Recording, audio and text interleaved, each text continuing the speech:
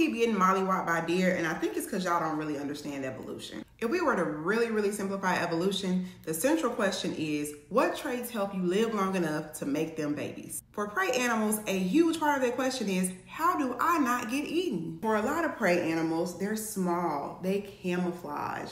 They're hard to see, they're hard to find. Therefore, they are hard to eat. Whenever you think of a big prey animal like a rhino, a deer, a bison, an elk, you should ask yourself, that animal is pretty big, but it's prey.